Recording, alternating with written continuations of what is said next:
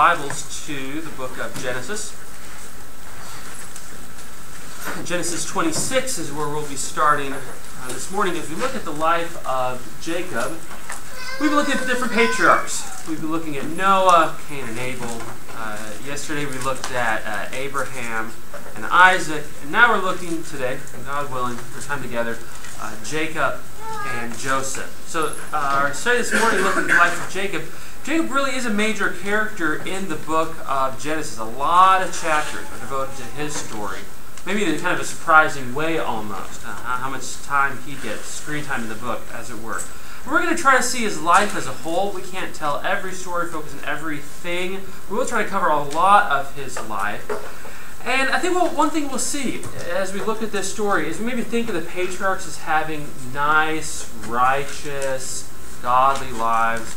Jacob does not live the life that Abraham and Isaac did, or at least what we know of Abraham and Isaac's life. And that might surprise us, but we see then the redemption of Jacob turning to be a man of faith and a man with a good heart. So let's jump in as we learn about the birth of Jacob and his twin brother Esau.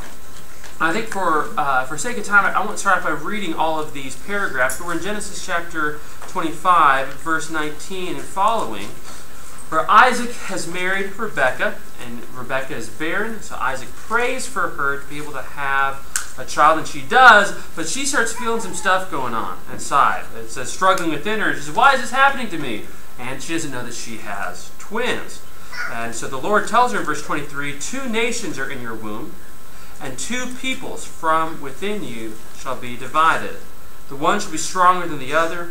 The older shall serve the younger." So it's time for her to give birth to these children. And this is when Jacob and Esau are born. The first one comes out red, his body like a hairy cloak. And so they name him Esau. And after that, his brother is born. And when Esau is born, Jacob is grabbing onto his brother's heel. Now, that doesn't make as much sense as because we don't have a phrase in our language, he's a heel grabber. But we have a phrase in our language, he's pulling your leg. And what does that mean? He's pulling your leg. It means he's like, he's not really quite serious. He's not, he's kind of joking with you a little bit. So it seems in Hebrew there's this expression of, oh, he's grabbing your heel. It means he's trying to get at you. He's a cheater. He's a trickster. And so it's kind of funny, right? He comes out grabbing his heel. We'll name him Jacob. He's a heel grabber. He's a trickster, a cheater. And that ends up being quite descriptive of his actual character. Well, the boys grow up, and Esau is loved by his father. He's a skillful hunter. He brings in food that his dad liked for the meat. But Jacob tends to stay at home, a quiet man dwelling in tents, and Rebekah loves Jacob. And so there's favoritism going on in the home, which is so destructive. Well, we have kind of our first story of Jacob, once he's a person to tell a story about. And Jacob's at home making food. He's making some red lentil soup here. This is Genesis 25, verses 29 and following. And Esau's been out hunting or doing whatever in the field and comes in home and he's exhausted. He's famished. We say he's starving. And he comes and says, "Jacob, give me some of that food. I'm exhausted." That red stew. And the red stew, the word for red, ends up giving him the name of Edom. And the Edomites are the descendants of Esau. So Jacob is there. I imagine maybe kind of stirring this up. He says, "Okay, I'll give you some food if you give me your birthright." Really? Maybe you've heard this story before, and so that doesn't surprise you too much. What a terrible, mean thing to do to your brother who's hungry. So, "Yeah, I'll give you some of my food when you're starving if you sell me your birthright." And Esau is foolish enough to say, "Oh, if I die right now, what does it even matter?" So he gets it. He gives him some of the stew and some bread, and he swears. "Swear to me now," he does, and gives his birthright to Jacob. And since he despised his birthright, it's that idea of minimizing it. He didn't honor it, he didn't value it, he despised it, lowered it, and gives away his birthright, and swears an oath to be giving away his birthright to his brother. Well, we jump forward then to Genesis 27. We looked at Genesis 26 yesterday. But we come to the story in Genesis 27, and here is where Jacob deceives his father to steal now the blessing from his brother Esau. So we'll look at this story here. It says in Genesis 27, verse 1, when Isaac was old, his eyes were dim, so he couldn't see, he called Esau, his older son, and said to him, "My son." He answered, "Here I am." He said, "Behold, I am old. I don't know the day of my death. Now take your weapons, your quiver and your bow, and go out to the field and hunt game for me, and prepare for me delicious food, such as I love. And bring it to me so that I can eat, that my soul may bless you before I die." And so Isaac's old. He can't see very well, and I'm guessing part of this story involves the fact that he's like other older people, and his hearing is not as good either. I think that maybe play a factor in Jacob being able to trick him as he does. But he can't see, so he says, I'm about to die. I want you to go make me some good food and bring it back, so I'm going to impart the blessing. And if there's a distinction to be made biblically here in the book of Genesis between the blessing and the birthright seems to be the double portion, kind of the double good. And Joseph actually receives the birthright. He receives the double portion when Jacob has his children. But the blessing seems to be this passing down of what ends up being the messianic line, and that blessing of God to this son and not that son. And so the Messiah will come through Jacob because of the blessing he steals in this chapter. Now, Rebekah, who loves Jacob, she overhears that Isaac's about to bless Esau. So she calls in her son and says, "Look, I want you to come in and get this blessing. This is what I heard your father saying. So now, my son," verse 8, "obey my voice as I command you. So go to the flock, get some goats, and we're going to prepare this food and make for your father so that he can bless you." And Jacob says, verse 11, "Behold, my brother Esau is a hairy man, and I'm a smooth man. What if my father feels me?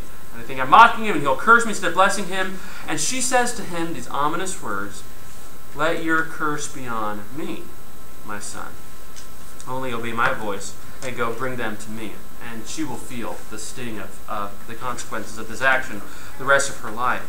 So they do. They go out and get those goats from their own field and prepare the food. They take the goat skins and put that on Jacob so that he feels hairy. Put Esau's clothes on Jacob, which will end up making him smell like his brother. And he goes in to his father's tent there. In verse 18, he comes in and says, "My father." And he says, "Here I am. Who are you?"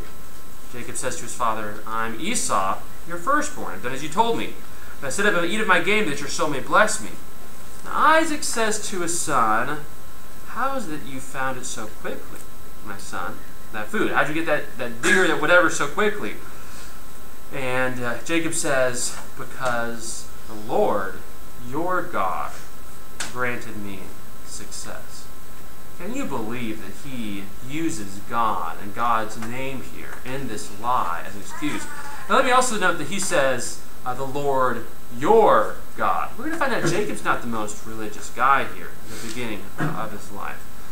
And so he comes near to Isaac. Isaac says that the voice is Jacob's voice, but his hands are the hands of Esau with the hairiness. He says, "Are you really my son Esau?" And there's one last time to get out. Verse 24, he answers, "I am. I am Esau." So he eats the food, says, "Come near, my son, and kiss me." And he does, and he smells his garments, and he blesses him, and repeats those words that we've seen in the book of Genesis. "Cursed be those who curse you, blessed be everyone who blesses you. May you be Lord over your brothers," and passes on this blessing to his son. So Jacob scurries out of that tent just as Esau's kind of coming back. And Esau comes in and says, "Here's the food, father, please come and bless me." He says, "Who are you?" He says, "I'm Esau." And Isaac trembles and realizes that Jacob has stolen the blessing. And there's not really much of a blessing left to give. Esau says, "Can you give me some kind of blessing?" And the blessing he gives just isn't really that particularly good.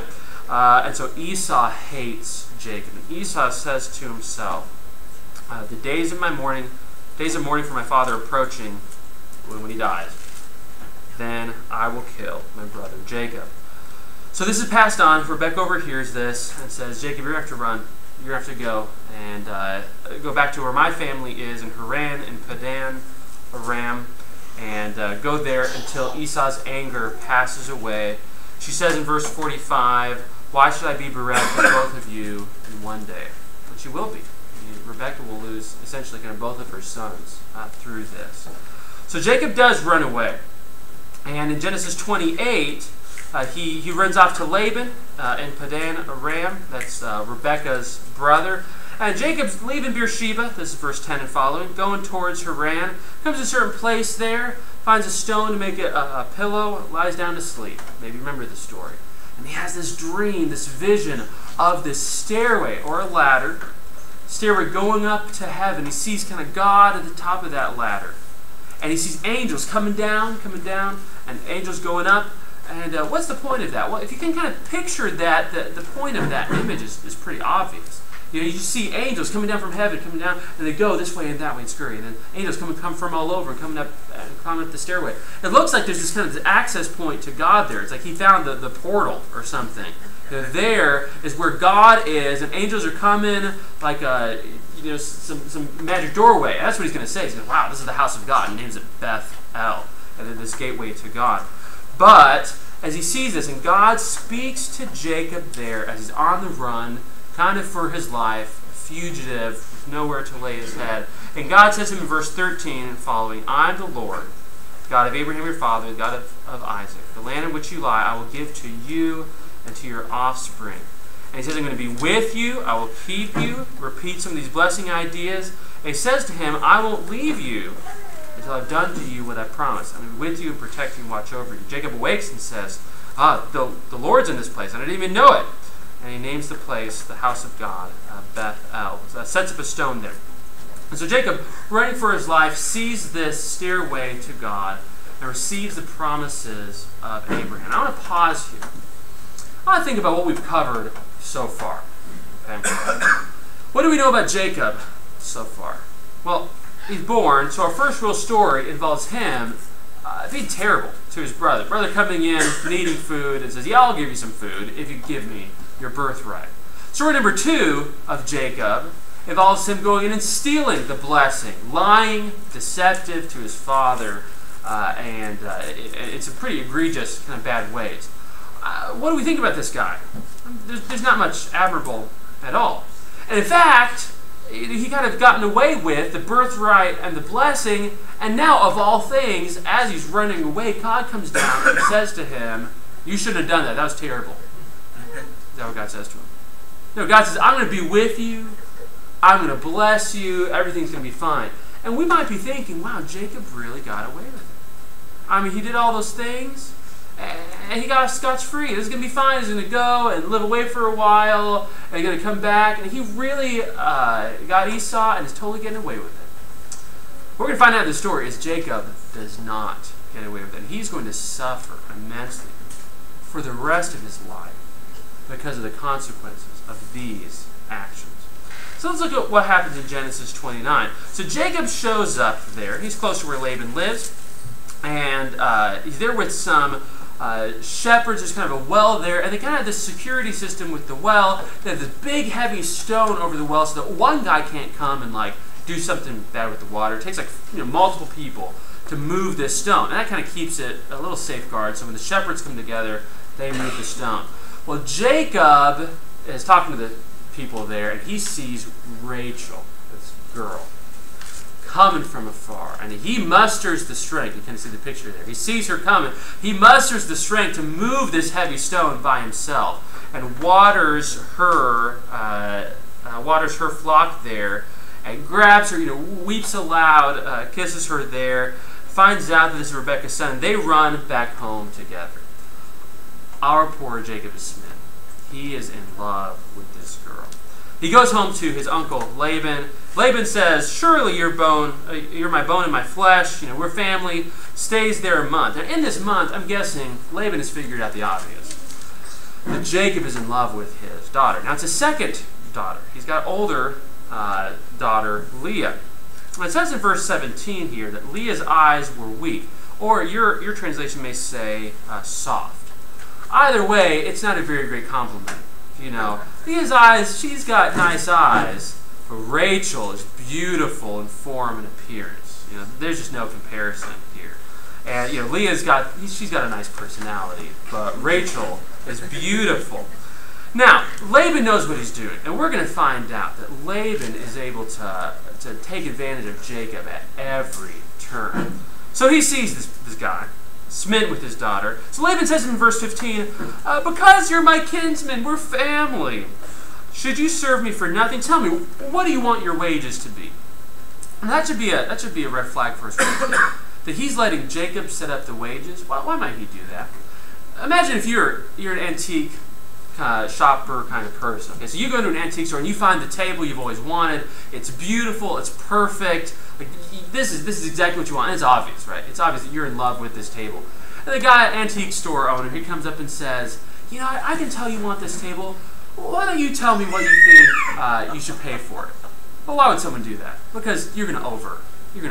You're overbid. You know, you're going to do that. So he says to him, you know, why don't you tell me what you should pay for me? And so Jacob, in love, says, I'll serve you 7 years for Rachel. And I'm guessing that was a pretty high price. But he's willing to do it because he's in love, right? That's a romantic, nice thing to do. So Laban says, okay, I'll take it. And it says in verse 20, in their youth and romance, verse 20, so Jacob served 7 years for Rachel, and they seemed to him but a few days because of the love he had for her. Okay, so Jacob's fallen in love there. It's been 7 years. Verse 21, Jacob says to Laban, give me my wife, that I may go into her, for my time is completed. So they gather together the people, they have this feast. It says in verse 23, but in the evening, Laban took his daughter Leah and brought her to Jacob, and he went in to her. Verse 25, in the morning, behold, it was Leah who gave him the wrong daughter. And Jacob says to Laban, what is this you've done to me? Did I not serve you for Rachel? Why then have you deceived me? What's just happened to Jacob? Jacob marries Leah. Now, Jacob will marry Rachel. He has to wait 7 days, and he gets to marry Rachel right away. But then he has to serve, he's contracted now to serve another 7 years to get Rachel. So ends up serving for 14 years for these two daughters. Now I want you to think about this. Here's a little chart of Jacob's deceptions. Jacob, when he was tricking his father to get the blessing, there before old blind Isaac, Jacob switched himself, the younger, for the older. And then Laban switched the older for the younger. Jacob took advantage that he couldn't be recognized by his father's blindness.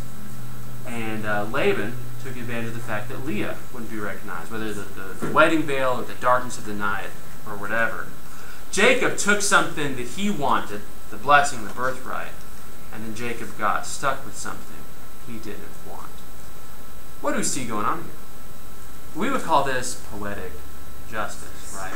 The Bible would call this an eye for an eye and a tooth for a tooth. This is him receiving what he's given. Talionic justice. Lex talionis, the law of the tooth. This is him receiving what he's given out already. This is God bringing justice on Jacob's head. Well, things don't get better. In Genesis 30, end of 29 and 30 is the chronicle of Jacob with his wives and receiving. He gets 12 children here in this chapter. Benjamin will be born for a little while, but there's sister Dinah. And so you have all these children born. And what we see is that Laban really uses Jacob. I mean, it's almost funny if it wasn't so painful how much Jacob is able to manipulate. Laban's able to manipulate Jacob. So he's already worked for 14 years.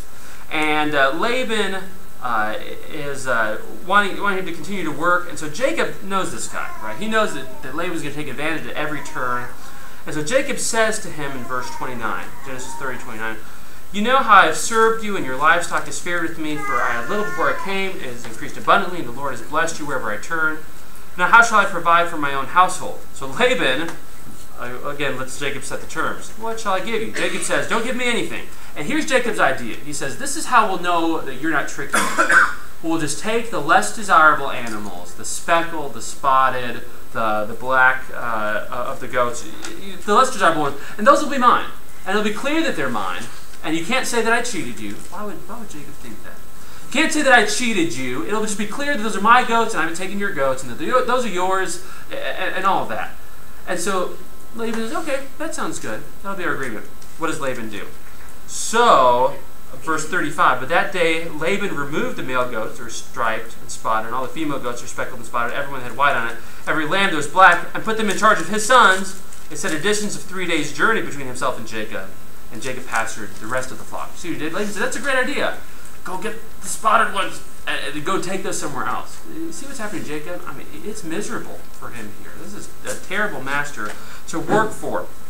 In chapter 31, Jacob is just frantically trying to escape. I mean, Jacob is just stuck there under this guy who's misusing him. And so he kind of takes advantage of the fact that Laban's out shearing his sheep. And he calls his wives into the field. He's like, we got to go. This is terrible. And so he gets his wives, gets the kids. And look at what Jacob says to his wives there. Genesis 31, verse 6. You know that I served your father with all my strength, yet your father has cheated me and changed my wages 10 times. But God did not permit him to harm me. And so Jacob, they get their stuff, they get their wives and their kids, and they go run off. Well, of course, Laban is furious and chases after them and comes back, finds out all of this, and runs Jacob down. And there's some episodes there. Well, look at verse 36. Then Jacob became angry and berated Laban. Jacob said to Laban, what's my offense? What's my sin that you've hotly pursued me? Look down at verse 38. These 20 years I've been with you. Your ewes and your female goats not miscarried. I've not eaten the rams of your flock. What was torn by wild beasts I didn't bring to you. I bore the loss of it myself. From my hand you required it, whether it was stolen by day or stolen by night. So Laban's been a hard master. Anything that went wrong got taken off of Jacob's paycheck. Look at verse 40. There I was. By day the heat consumed me, and the cold by night, and my sleep fled from my eyes.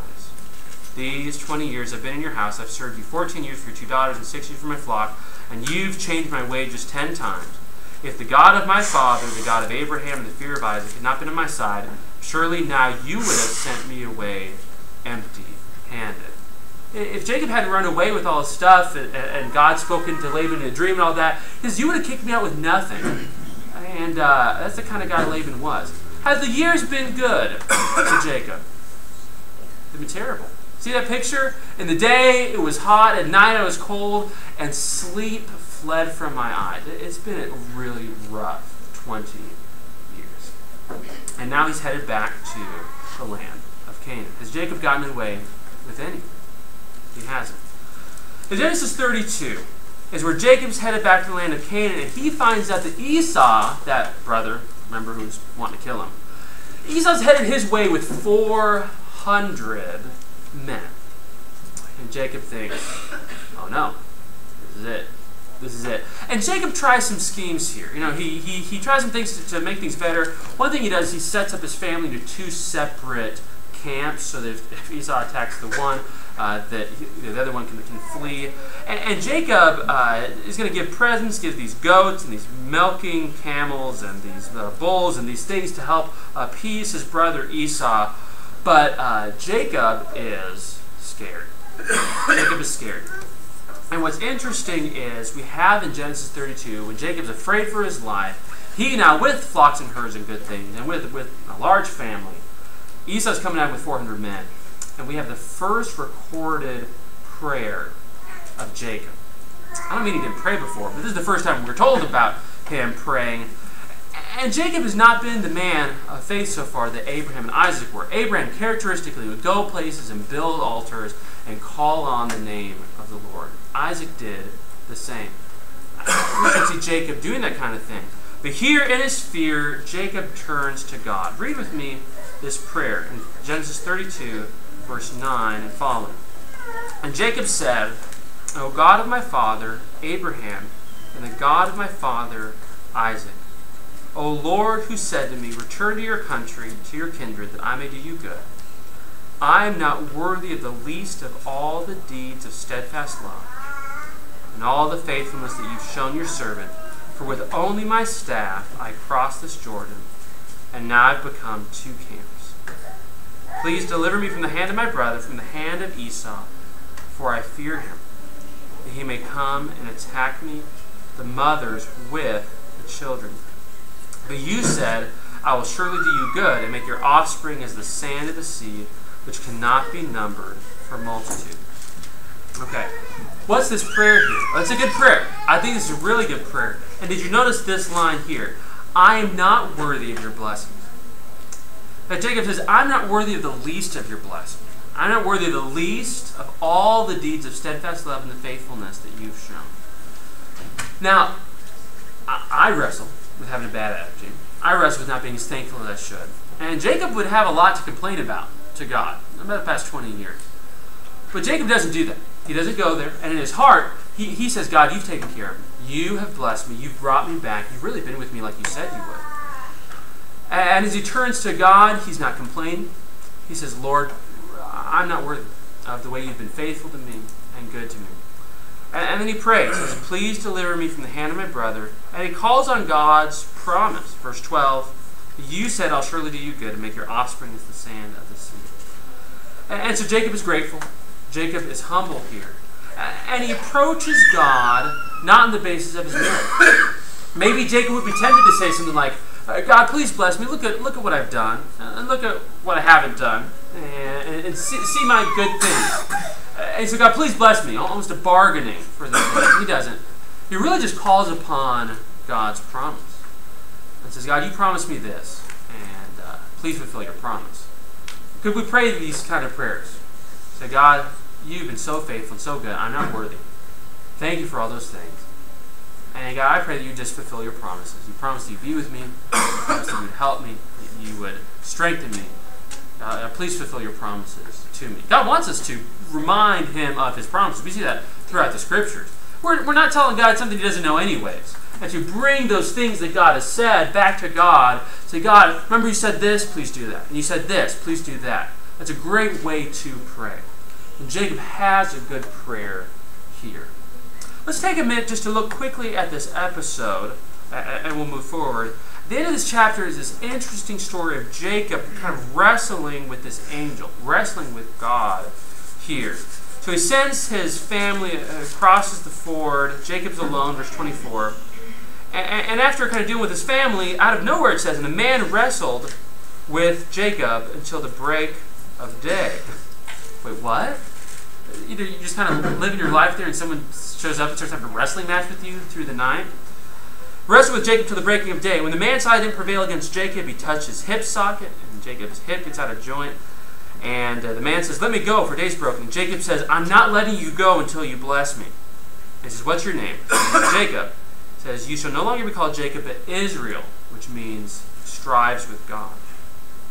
You shall not be called Jacob, but Israel, for you've striven with God and with men and have prevailed.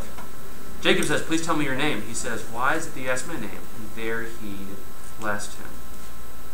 So Jacob named the place Peniel, saying, for I've seen God face to face, and yet my life was delivered. What is going on here? So Jacob is doing his thing, and a man wrestles with him through the night. It turns out to be God that he's wrestling with. And God says to him, I'm going to call you Israel, he who strives with God, because you've striven with God and men and have prevailed. A lot of people interpret this story different ways. I think what this story is really an example of is of Jacob praying and Jacob turning to God. And this is in kind of a physical form of him wrestling with God through the night. Jacob turns to God and says, I'm not letting you go until you what? Until you bless me. And that's how we need to be with God. God, I am clinging to you in prayer. I am clinging to you in faith, because there's nowhere else to go. And there's nowhere else where I can get a blessing. I'm clinging to you until you bless me. Remember what Jesus said? He says, you need to pray like this. But not to pray always and never lose heart. Because it's like a widow who needs justice. And she goes to this judge who doesn't fear God or man. And he doesn't care about her plight. But he's the guy who needs to help her. And so she goes day after day after day until she gets justice, until whatever her situation is gets taken care of. And the guy looks at this widow showing up day after day and says, look, I don't care about people. I don't care about God. But if I don't give this widow what she wants, she's going to wear me down with her continually coming before me. And so it grants her. And God says, how much more so will God give justice to his elect who cry to me day and night? Surely that justice will come speedily. But when the Son of Man comes, will he find faith on the earth? We've got to cling to God. Say, God, I'm not letting go until you bless me. In faith, you're the only place to go. Lord, where else shall we turn? You alone have the words of life. And God, there's this thing going on in my life here. this thing over here. And God, I'm clinging to you. I'm praying, and I'm not letting go until you bless me. I think that this shows up a little bit in the book of Colossians. I don't know if you ever noticed it, but Paul says something curious. In Colossians chapter 2, he says to the brethren there, in Colossians chapter 2, verse 1, "For I want you to know how great a struggle I have for you, and for those of Laodicea, and for all who have not seen me face to face, that their hearts may be encouraged, be knit together in love," etc. And he said, "I want you to know how great a struggle I have for you." Well, what does that mean? What are you struggling with? Well, this language is made clear because Paul says the same thing about Epaphras in chapter 4. Look at what he says about Epaphras in Colossians 4. The same terminology. Colossians 4, verse 12. "Epaphras is one of you, a servant of Christ Jesus, greets you, always struggling on your behalf in his prayers." Oh, I get what you were saying in chapter 2 now. When you're struggling for them, you're saying about struggling in prayer for them. Now, do we see prayer as this kind of struggle? Well, what's it a struggle? Well, this word for struggle is this word for agonize, and it was a word that meant to struggle and to wrestle and to fight. Maybe a connection back there to Jacob, right? He's been wrestling in prayer for you. I've been wrestling in prayer for you. And that maybe encapsulates this picture of prayer where it's a challenge. We've got to keep our mind focused and our heart attentive. And I'm making this time, and I'm going to sit here, and I'm going to wrestle with God for you. God, please bless these people. Help their hearts to be encouraged and strengthened. And he's been praying. He's been wrestling for you. It's a great picture of faith. It's a great picture of the effort of prayer. And it's this picture, I think it goes back to Jacob, where Jacob knows he has nowhere else to go. And through the night, he wrestles with God and says, "I'm not letting go until you bless me." There are some good things there. But let's jump forward a little bit. Going back to Genesis. Going back to Genesis 37. We are going to kind of end that time of Jacob's life. By the way, Esau doesn't kill his brother. That works out fine. He doesn't kill him. We get to 37, which is really entering into the Joseph story, which we'll hope to cover in just a little bit here. And Jacob falls into the sins of his father again. Haven't we seen that picture in this book? And you would think that there was someone who realized what favoritism did to their home and wouldn't do it to their own kids. But no. He loves Joseph. It's the son of his old age. And he shows favoritism to his son Joseph, which of course just makes the brothers hate Joseph. Gives him that coat, and they hate the coat. And so Jacob has his favorite son. And the sons decide Joseph's got to go. Now, again, we'll get to this story a little bit later. But what they do is, instead of killing him, they decide to just sell him into slavery. And so they take his coat that would be recognized as Joseph's coat. They dip it in the blood of a goat. They bring it back to Jacob and say, "Now, tell us, is this your son's coat? Let's figure out if this is your son's coat or not." The person goes, "Oh, my son Joseph is dead. I'll go to my grave mourning." And Jacob's sons deceive their father. And there's this deception again, coming back to harm Jacob. We look at Jacob's deceptions. Jacob used a goat to deceive his father. Remember the goat meat and the goat skins. And Jacob's sons use a goat to deceive their father. And Jacob's parents lose their sons. Jacob has to run away to flee for his life. And then Jacob ends up losing his favorite son. Jacob's deceptions come back to harm him, and God brings back his deeds upon his own head.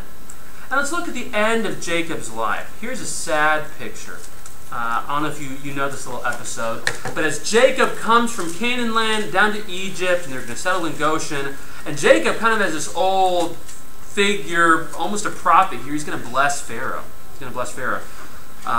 Comes before Pharaoh, and Pharaoh looks at him and says, "How old are you?" It's been said, maybe Jacob showed his years here. In Genesis 47, verse 8, Pharaoh says to Jacob, "How many are the days of the years of your life?" And Jacob says to Pharaoh, "The days of the years of my sojourning are 130 years. Few and evil have been the days of the years of my life." Well, isn't that a sad picture of your life? Like few and evil, few and hard. Evil here in the Old Testament sense, where they talk about difficult, miserable. Few and evil have been the days and the years of my life. That's been his life. Did Jacob get away with those things? No, he got the blessing. He did, and the Messiah is going to come through Jacob. And he got the birthright, stole that from Esau, and God blessed him and gave him herds and flocks and things. When Jacob looks at his life, he said, it's been a long, hard, miserable life. He says few, but 130 years, that's a lot of years. What we see here in this story of Jacob, one of the big lessons in Jacob's life is that we reap what we sow. It's been called the law of the farm, right? And so we don't have much farming in New York City. But we still get farming down there to some extent. But you guys get it better than we do. Okay, so if you sow wheat, what do you get? Wheat. You plant some apple seeds, you're going to get an apple tree. You plant corn, you get corn. It's pretty straightforward. The things that you sow are the things you're going to reap. And that's the way God says life is going to be. God over and over in the Bible shows this. We again kind of call it this ironic, poetic justice. But the things that we sow are the things which come back to either bless us or come back to harm us. This is encapsulated in Obadiah, verse 15. As you've done, it shall be done to you. Your own deeds shall return on your own head. How do we live our life? Do we live our life knowing that this is how God is going to operate? I mean, if we knew that this is how God's going to operate, this is kind of a big deal here. Our deeds are not like sticks where we throw them at people and things happen. Our deeds are like boomerangs. We need to see that. Our life is like these actions that go out, and they're going to come right back to us at some point. Now, it could be that God determines that the blessing will come in the next life. Those things will come later. God may say, no, in your life right now, you are going to reap the very things that you have sown. And that boomerang is going to come back awfully hard. Maybe in a good way, maybe in a bad way. But as you have done, it shall be done to you. And don't we see that in Jacob's life? He deceives. His kids deceive him. He takes, things are taken from him. It doesn't work out. It doesn't work out. It's miserable. And that's the lesson that we see from Jacob. Let's say this principle played out in Scripture. Galatians chapter 6, verse 7. Don't be deceived. God won't be mocked. For whatever one sows, that which he will reap. For the one who sows to his own flesh will reap. From the flesh reap corruption. The one who sows to the Spirit will from the Spirit reap eternal life. Let us not grow weary of doing good, for in due season we will reap if we don't give up. So many principles here. Don't give up. Don't stop doing good. Don't stop serving the Lord, because those things are going to come back and bless you. You will reap all those things you've sown if you stay faithful until the end. But you notice what he started off by saying, don't be deceived. You can't mock God. What do you mean mock God? Make fun of God? He says you can't see if you can work the system. You know, I'm going to work the system. I'm going to live my life of sin. I'm going to do all the fun things I want. At the end of my life, I've got time. You know I've got time. I'm young. I'm healthy. Things are fine. I will totally turn to God later on in my life. And that's what we call mocking God. You think you're going to pull the wool over God's eyes. What's wrong with that system? You say, okay, yeah, so what's wrong with that system? The thing is that sin hardens our hearts. And you're going to sow to the flesh, and you're going to learn fleshly things, and your heart's going to be trained in fleshly ways. And in 20, 30 years, 5 years, 1 month, you name it, you're not going to have a heart for God anymore. And that seed's going to be sown in your heart, and the birds are just going to come down and take it because you have a hard heart now. That's why you don't turn to God tomorrow. You turn to God today because you may not have opportunity tomorrow, not because you died, because you just may not have the interest. And it may be gone. And you may never want to do spiritual things again. And there your soul is lost. You can't fool God. You can't mock God. If you sow to the flesh, you're going to reap from the flesh. If you sow spiritual things, you're going to reap those things. And God will bless you. What about this principle? This is all over the New Testament. Matthew. It's all over Matthew. If you forgive others their trespasses, your heavenly Father will also forgive you. But if you do not forgive others their trespasses, neither will your Father forgive your trespasses. Do you see the law of the tooth here? Eye for an eye, tooth for tooth. Do you see that what you sow, you also reap here? God says, if you are willing to be forgiven, I will be merciful to you. James chapter 2 calls this mercy triumphing over judgment. And so if we're merciful, we're kind, we cut people slack. That's what Jesus is getting at in Matthew 7. Judge not, lest you be judged. The measure you judge will be judged back to you. If you're gracious, kind, patient, cut people slack, you work with people, how's God going to work with you? Graciously, merciful, patient, cutting you slack, working with you. But if we are unkind, and you got to toe the line with me, that's how God's going to be with you. I don't know about you, but I'm needing some mercy. I'm needing some help. So I better be pretty merciful to others, because that's the exact kind of way I need God to be with me. So I need to be humble. I need to be merciful, because that's the way I need God to be with me. So I need to be forgiving. Remember that parable we talked about already this weekend?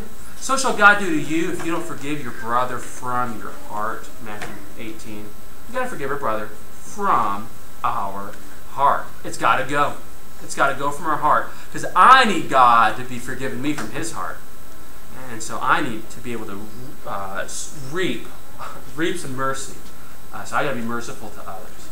And that's what God has commanded us. What about this principle? Here's two proverbs that are kind of the opposite sides of the same coin. Whoever closes his ear to the cry of the poor will himself call out, not be answered. There's your deeds returning on your head for you, right? The poor cry out, you don't help them out. What God says is going to happen to you. When you cry out, God won't hear your cries. The other side of that, whoever is generous to the poor lends to the Lord, who repays for his deed. I love this picture, right? If you give to the poor, you're really just lending to the Lord. What's the difference between giving and lending? Well, when you give, you don't get it back. When you lend, you get things back. I'm lending you $50, and then you'll give me back $50. It says when you give to the poor, you realize you're lending to the Lord. The Lord's a great person to lend to, because if I lend him $1,000, is he going to make sure he pays that back? Absolutely. You give to the poor, it's coming right back to you. You're just lending to the Lord. He will repay you for those deeds. And so we see those lessons there.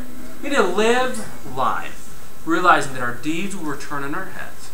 As you have done, it shall be done to you. So be merciful, be kind to the poor, be gracious and forgiving. And that's precisely how God will make sure you are treated. And finally, we need to come to God with that humility of Jacob's prayer. Remember that prayer? That, Lord, I'm not worthy of the least of your blessings, the least of your steadfast love and faithfulness. And we need that kind of humility when we come to God. Total humility, total appreciation for what God has done. Looking to God, looking at His promises and not to ourselves. We need to bargain with God. We need to trust in God. Come to Him with His promises and be thankful for the way that He's taken care of us. And Jacob's a really good example of that. And that's why after those initial episodes where Jacob is not spiritually minded at all, can we see now how Jacob becomes a man of faith, ends up trusting in the Lord, and Jacob doing what God says, and an obedient, faithful man at the end of his life. I hope those things are encouraging. I hope that you can stick around. In just about 10 minutes, we'll start our worship service. I hope that you can stick and join us for that. Thank you.